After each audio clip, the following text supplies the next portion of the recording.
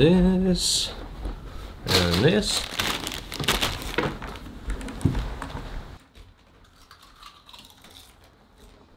Okay, document. Hungry. So hungry. Where's Kai?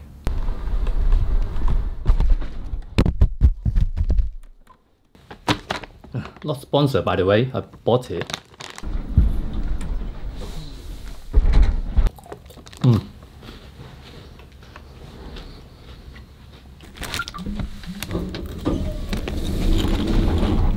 Better.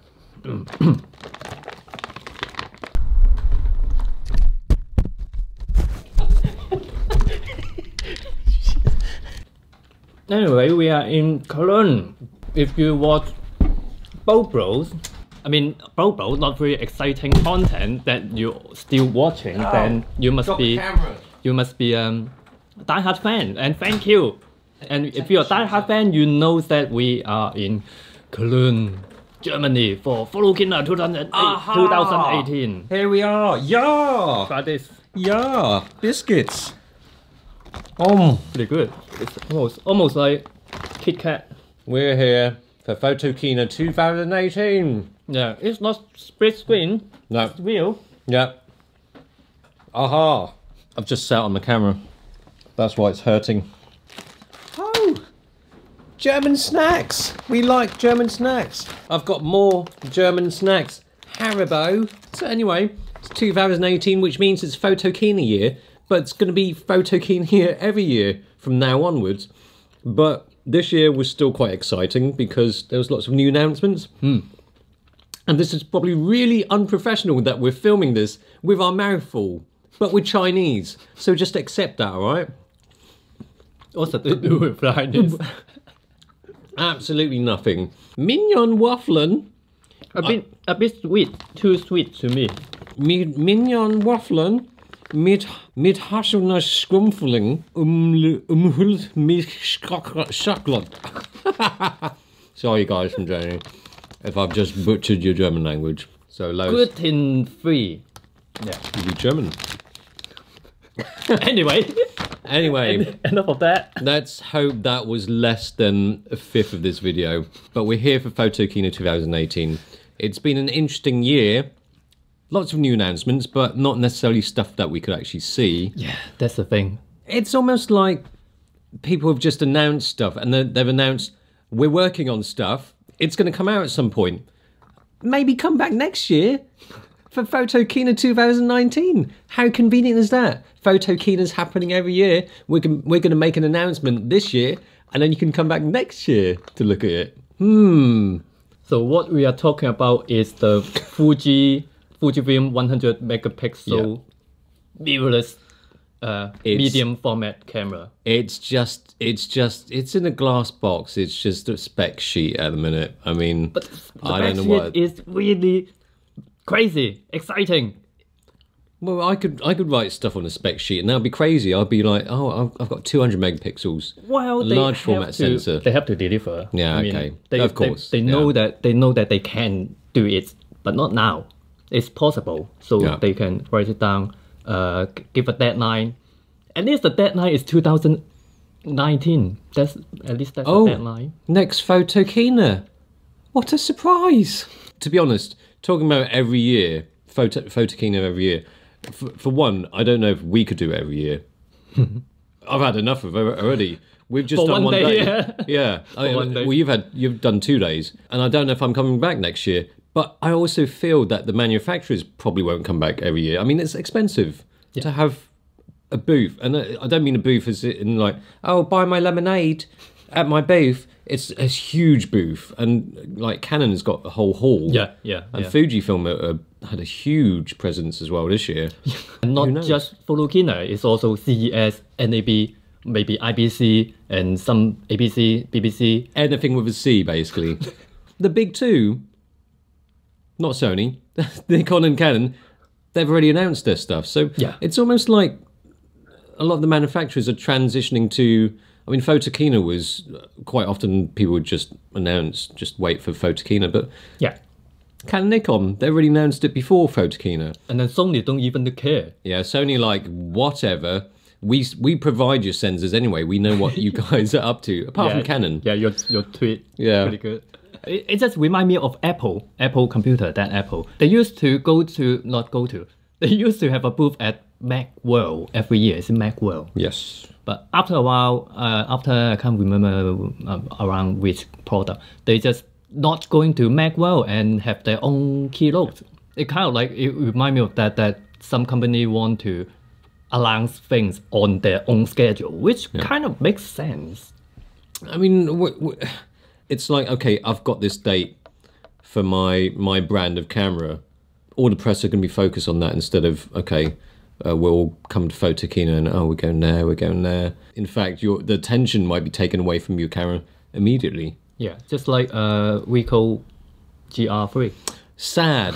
That's sad. Because I think, although it's not a big improvement, what have they improved? They've added a touchscreen, phase detection. Bluetooth? Whatever.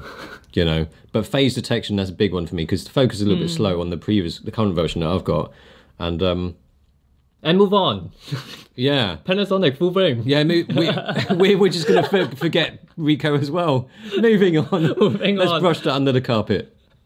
Panasonic full frame. Yeah. It sounds like you're not too excited about it. You know what? When I did the vlog, I even forgot to film it. I mean, they announced it, great, and two new cameras. Okay, fantastic. One high-res version, one low-res. Oh, what a surprise. Guess what? The high-res version has got an R on the end. Oh, man, what a surprise. And one of the first things, the top of the spec sheet is fast and accurate autofocus.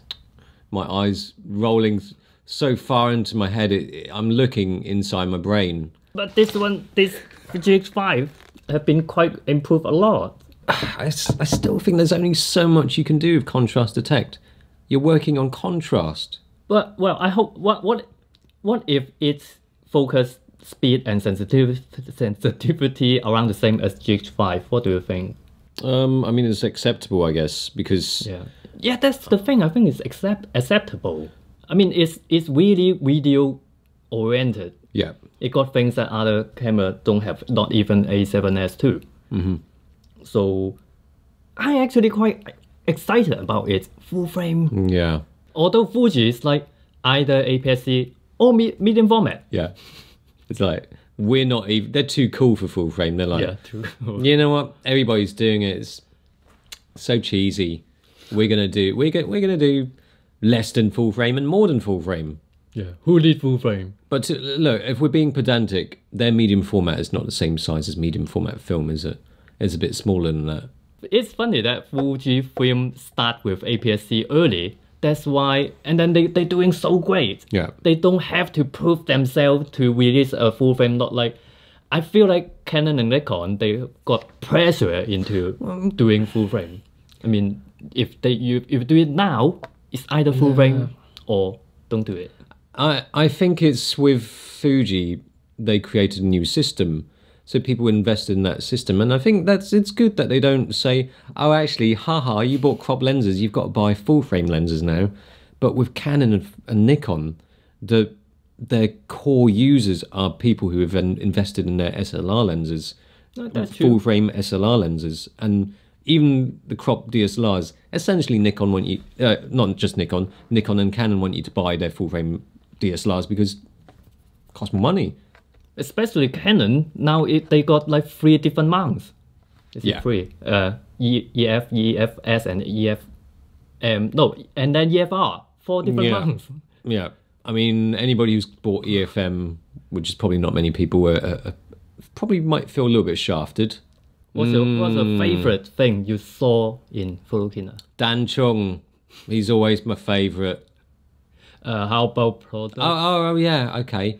He's not a thing. I said your favorite thing. He's a fit. I don't think he's human. He's barely human. Some weird stuff like the Zenit. That's totally unexpected. I like these unexpected announcements. These little kind of brands or that. Yeah. For me, it's the Jigsaw tabletop tripod. Yeah. It's cute. Yeah. It's really cute. Yeah. And it looks cool. It's cute and look cool at the same time. And it's really sturdy. It's well made. Right. I'm not sure will it be really useful for me, but I want one. I think it'll be useful. It's crazy the payload on that. On the legs, what was it? 25? Yeah. 25 kilograms. 200 euros. Yeah. It's not cheap. It's not cheap, but I recently replaced all this. Not all. I bought some spares for my Gitzo because I just lost some bits and pieces. I spent about 100 quid just on spares. But that's the great thing is that you can still replace it rather than, replace the whole thing. I always think that it's cool to tell the kids that, kids, I have this tripod for over 40 years. Yeah. Yeah. That kind of thing. Watch this video where I was kicking footballs at it. That was your daddy, that was.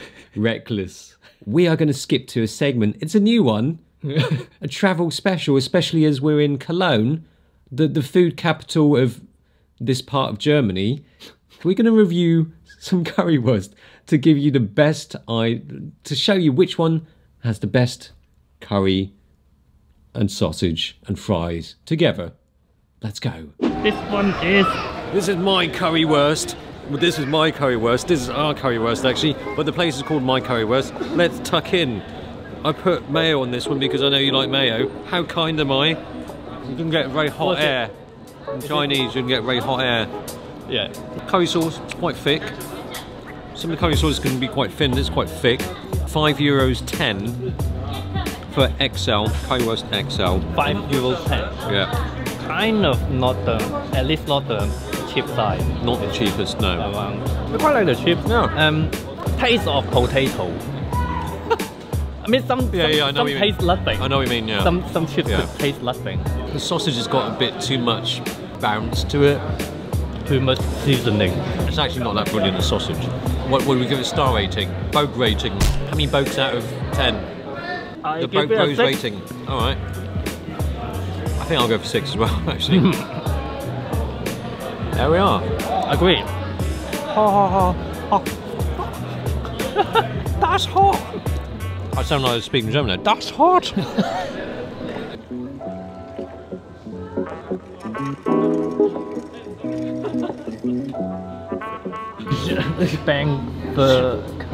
Spankerville. I don't know why I sound like Borat when I said that. It's nice. Wow. The sauce is a lot runnier with this. Look at that, you can see it kind of running off it. It's got quite a nice meat taste to it. Yes. Isn't it? Better than last one. It's a nice firm meat texture. I prefer fatter chip, and I think this is a little bit plain. hard. The surface. Wow. And this is kind of in a more touristy area. Yeah. So it's a bit more expensive. It's €6 something. You can show it in a minute. Around €6. Don't even know how much I paid. I'm just giving money away and I don't even know how much. Can I adjust the scale from the last one? I want to give the last one 5. This one 7. Should we do it overall or do we give it, because it's like 2 separate things, isn't it? Yeah. Because I would give the sausage an 8 probably. But the chips, yeah, but I think chips, I'll give that a 5. Yeah, it's not. It almost tastes a little bit burnt. Yeah. Almost tastes a bit overdone. Yeah. God, we sound like food experts, but I'm just making shit up. We should do a food channel log. Wait. Really? You just said you're just making it up. That's what the experts do, isn't it? So what would you give the sausage? 7. Yeah, chips. Yeah, agree. 5. Yeah.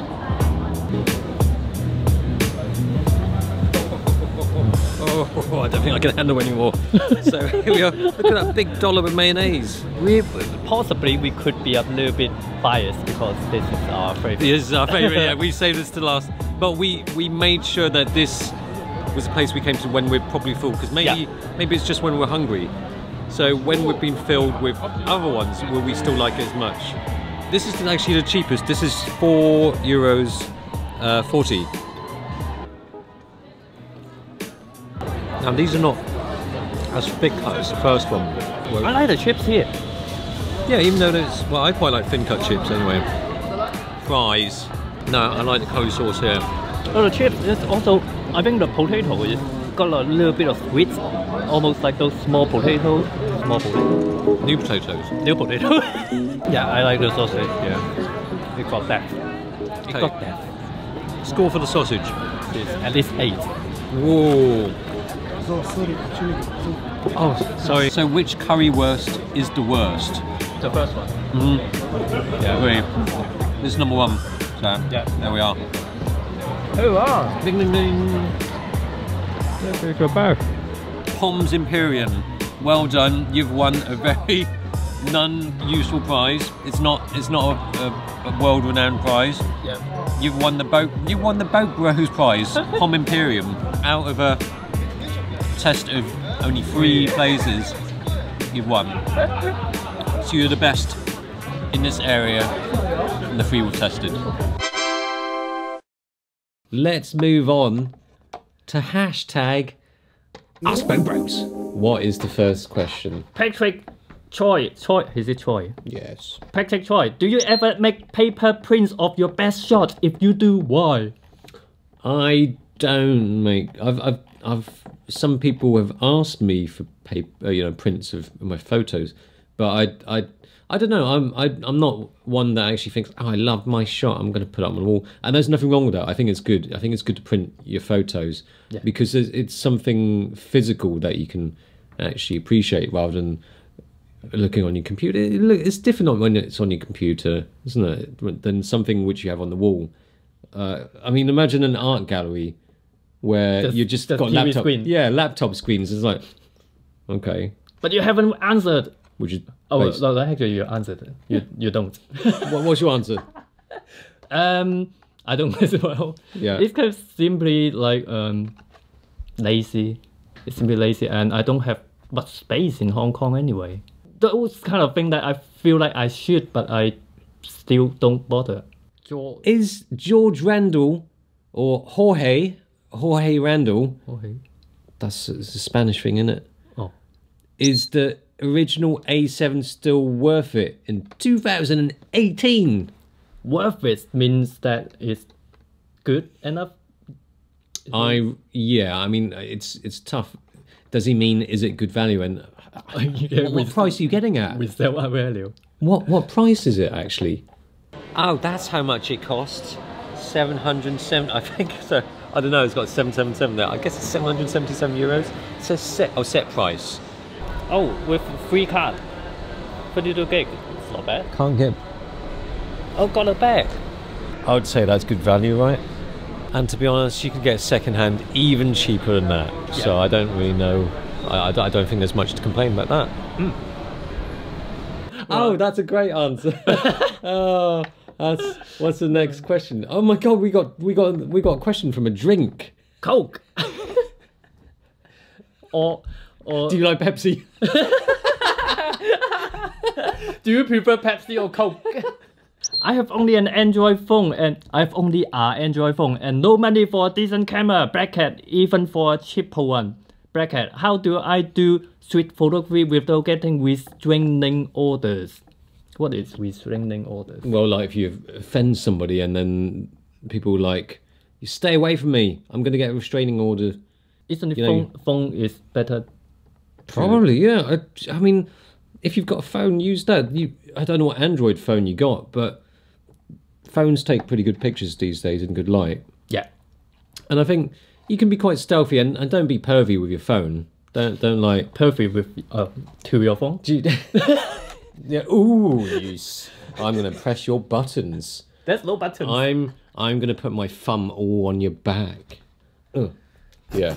Yeah. Don't use it in a pervy way. I think it's a great street camera. Any phone.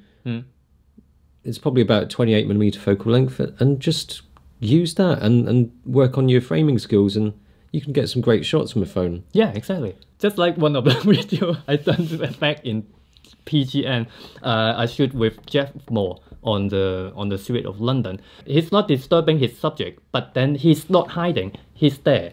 He's just there. Take a photo, and then if the subjects look at him, he just mouth nod and then walk away. Just really respectful. I mean, you don't have to hide. You don't have to like. You don't have to like on their face. Yeah, definitely. I mean, you don't have to be on first name terms with them. just don't act dodgy, and people won't think you're being dodgy. If you're just there in the environment, in their space, and you just take a photo. If they don't like it, if they say, "Hey, what are you doing?" Just say, "I'm going to delete the photo." That's it.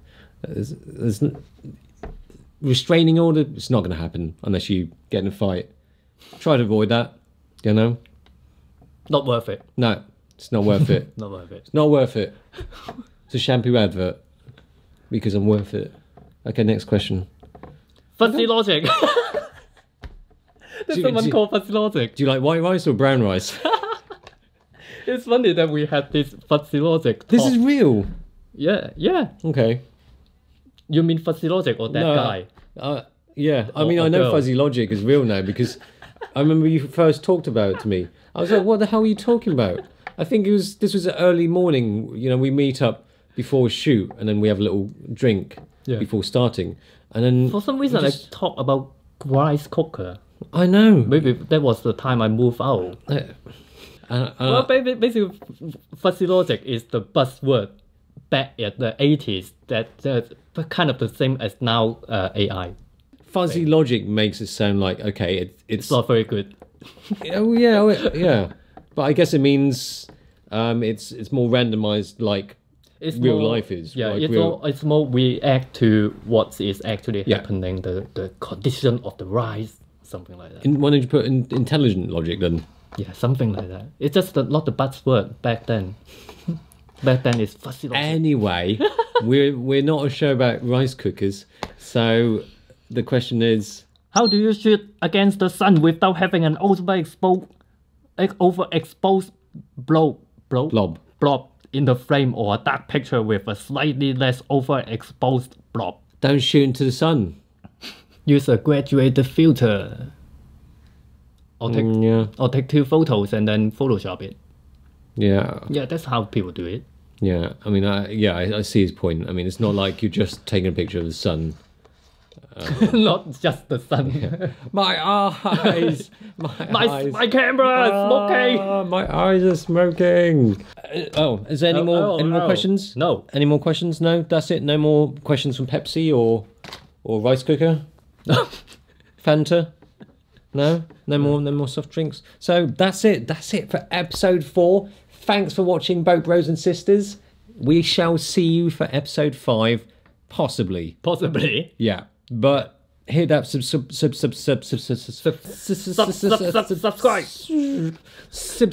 Hit that subscribe button. Please give us a like if you want to. You know, you don't have to smash it. Just lightly tap it. And we shall see you again next time. Not next week. That's crazy. Bye. Take the chair back now.